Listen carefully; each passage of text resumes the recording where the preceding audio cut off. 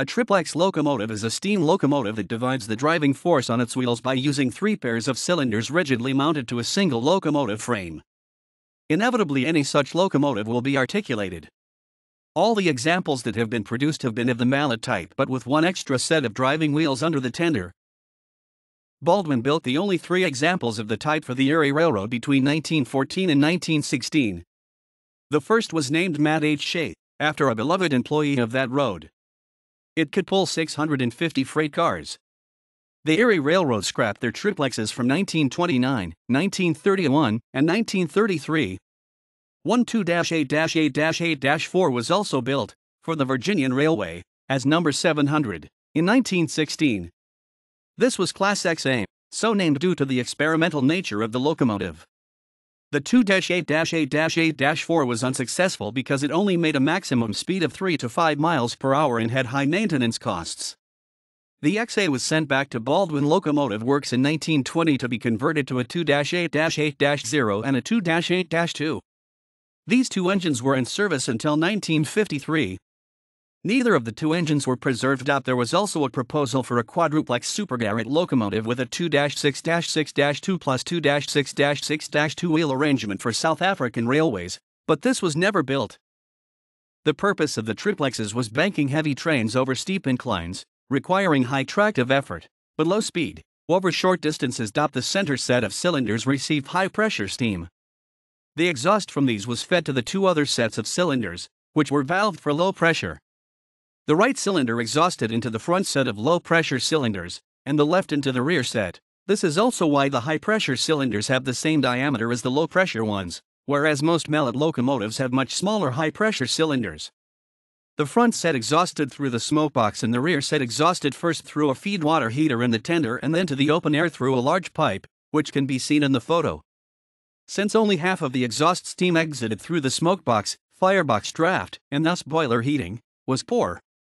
Although the boiler was large, in line with contemporary 2-cylinder and 4-cylinder practice, 6 large cylinders demanded more steam than even such a boiler could supply. With all 6 cylinders operating at their full pressure, which could not be sustained for very long, the triplexes produced huge amounts of tractive effort, TE, that may have been the highest of any steam locomotives before or since. Westing gives a figure of 160,000 lbf 710 knots in compound mode and seems to indicate that it was the largest TA for any locomotive up to the time 1914 to 1916. The triplexes could also be considered the largest tank engines ever built since the tender had driving wheels as well and thus contributed to traction. The problem of variable adhesion on the tender unit was not a serious one, since pusher locomotives had frequent opportunities to take on additional fuel and water.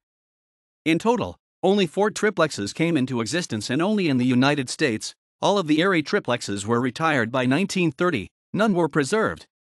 The Virginian XA number 700 2-8-8-8-4 was unsuccessful.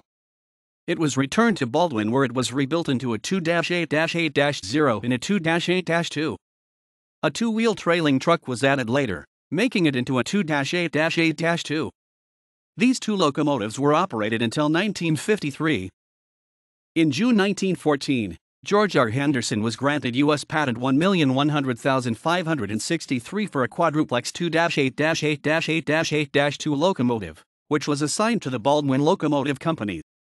Baldwin submitted a design for a 2-8-8-8-2 quadruplex to the Atchison, Topeka, and Santa Fe Railway. The proposed quadruplex was essentially a cross between the cab-forward locomotives for the Southern Pacific and the triplexes built for the Erie and Virginian, with a cabin at the front for the driver and the rear cab for the fireman.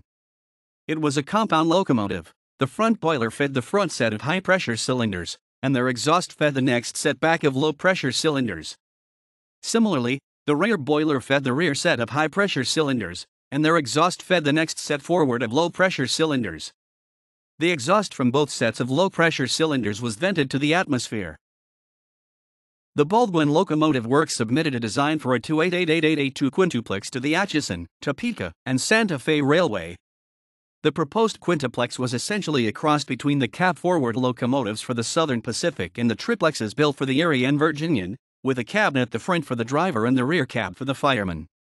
Baldwin may have also developed a design for a 2-10-10-10-10-10-2 quintuplex locomotive. A drawing of this proposal appeared in Trains magazine. It was shown to be the largest and most powerful steam locomotive in the world. Westing, Frederick, 1966, the locomotives that Baldwin built. Containing a complete facsimile of the original history of the Baldwin Locomotive Works, 1831 to 1923, Crown Publishing Group, ISBN 978-0-517-36167-2, LCCN 66025422.